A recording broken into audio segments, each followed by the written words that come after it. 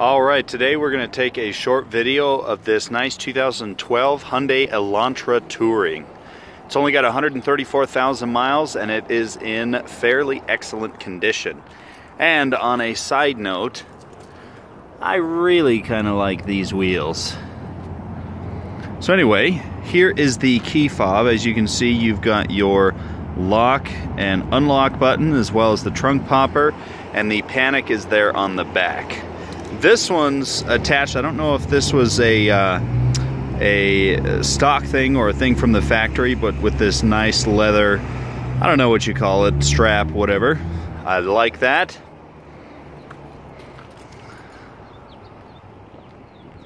So I'll show you the full walk around view of this car here.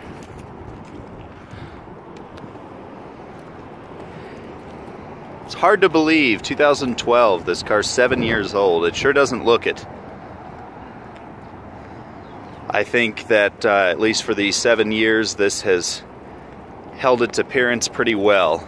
Let's go ahead and start this by taking a look at the back. Oh, and I locked it. There we go. So, it's got one of the traditional little popper buttons right there. It does have the cargo protector. I don't know what you call these. It's basically so that when you've got this out, nobody can peek in the windows and see what your cargo is. You can kind of, sorry, it's pretty dirty. I'm going to be washing it either today or tomorrow. Boy, not much coming through, but anyway. So, there's that little security cargo cover thing. These are two front WeatherTech floor mats, and then it does have this nice little storage area that continues up in there a little bit, as well as these odd little side pocket things. I think it's interesting that that these were put in here. I mean, why not? If you've got extra space, why not use it? So there you've got a rag and some gloves. As well as, if you didn't already notice, it's got these little tie-down hooks, which are a nice touch. If you have anything heavy or that you don't want moving around on your journey, let's go ahead and tie them down there. The seats in this are in fairly good condition. Does have the center armrest with cup holders there. Nice and well padded. And of course, these back seats do fold down. Power windows and everything in the back. Do have storage nets on the back of either seat. Standard headliner with dome light. However, this one does come equipped with a sunroof. I've got this driver's seat positioned where I would, and I am a little over 6 feet tall, and yet I do still have an inch or two of knee room and enough leg room to sit comfortably. And my head does not touch the ceiling or the roof at all. Let's go ahead and move on to the front seat.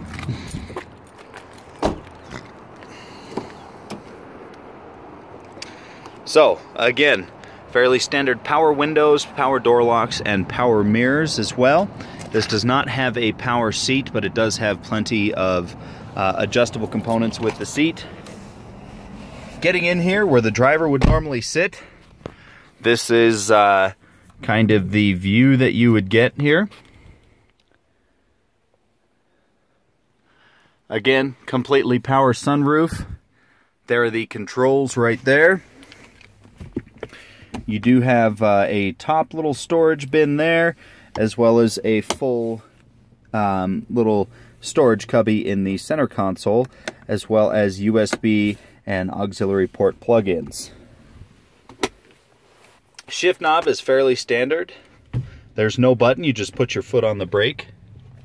It does have an ashtray as well as additional storage right there. And this model, I believe, due to it having the leather seats, which again, these front seats are in excellent condition as well, does have heated seats. The climate and stereo controls are very simple, well labeled, and easy to understand. a reasonably good-sized glove box with a little feature that I quite like. If you see that little thing back there that says AC, you can lift that up or close it. And what that is that's attached to the climate control vents. And let's say if you had a beverage on a hot day that you wanted to keep cooler, you could put it in your glove box here, lift this up, and as long as the AC in the car is running, that cold air is going to be blowing on whatever it is you want to keep cold, which is kind of ingenious. I have not seen that on any other vehicle. It's a nice little touch that doesn't take much extra to do. The gauges, again, simple and easy to understand. Well labeled, and everything that you would need is right there. It does have a little center information screen as well. As you can see, it shows the range and the odometer. You can do average miles per gallon, average, you've got a few options there that you can go through. I like to just leave it on range, so we'll go ahead and leave it there. Here on the steering wheel, I love that it actually has audio controls. Volume, you've got your presets or song controls, and mode, which I'm assuming is input or source, and that's exactly what it is. This stereo system does, of course, come equipped with satellite option. On the steering wheel are also the cruise control controls. I quite like having the audio controls on the steering wheel. That way I'm not taking my hands and my attention away from the road. Over here you can see that the climate and audio controls are all very simple and easy to understand. These climate controls, of course, you have your fan setting, your hazard lights, and your temperature setting. You simply push that to engage the AC compressor, and your various vent settings are all independent buttons and well labeled. I love that they're independent buttons because I do not like the single button where you have to cycle through the various modes or settings to get the desired setting. Again, that's something to where you're going to be taking your attention away from the road for much longer than you need to, than if they simply did something like this Hyundai has done. Looking above, you see the radio controls are all well labeled again and easy to understand. Push for power as volume as well. You've got your tuner, and this is also the enter or select button if you've got a certain thing pulled up on the display there. During night driving situations, you can actually turn the display off. That does not turn the radio off, but it turns the display off, so it's one less light that's shining into your eyes. And up above that, you've got this little extra storage compartment there. You can keep, whatever insurance or registration information, whatever you should choose.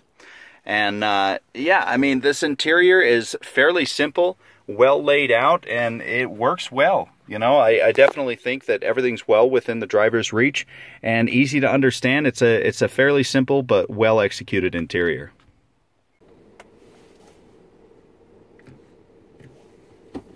Okay, let's drive it.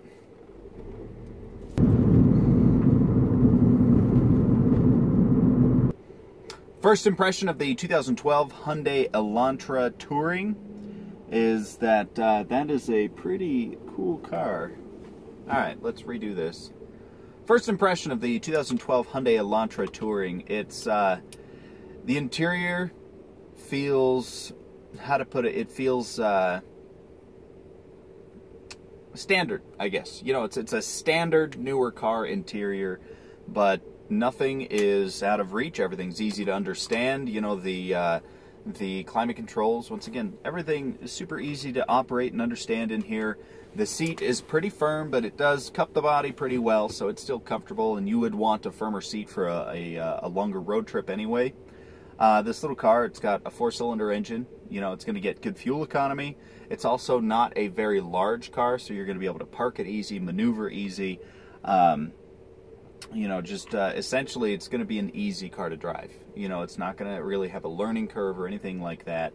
It's something you can just get in and right away be used to it, It's got more than enough power for itself, but it's not fast. Transmission also does shift fairly smooth. I'm going to go ahead and change lanes here. Transmission shifts smooth. Let's go ahead and get it to downshift. Smooth downshift. I mean, smooth as butter as far as this goes. Steering feels very nimble. I've been driving it mostly on straight roads, but I have had the chance to, you know, I turned around in a parking lot and kind of whipped it around a little bit. And steering's pretty nimble, but of course it is a smaller car, so you're going to get that feeling, that light and nimble feeling with this kind of vehicle, at least this kind of vehicle at this year. You know, a newer, smaller car is just naturally going to be a nimble and easier to maneuver vehicle. I will say I am getting a good bit of road noise coming into the cabin. However, this is not by any means supposed to be a luxury car, so I have no problem with hearing a little bit of road noise.